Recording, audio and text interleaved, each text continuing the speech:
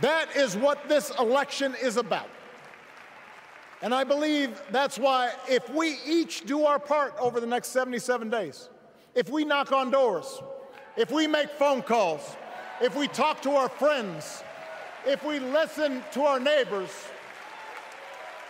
if we work like we've never worked before, if we hold firm to our convictions,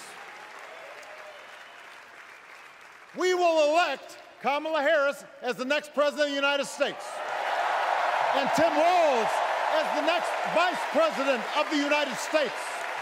We will elect leaders up and down the ballot who will fight for the hopeful, forward-looking America we all believe in, and together we too will build a country that is more secure and more just, more equal, and more free. So let's get to work. God bless you, and God bless the United States of America.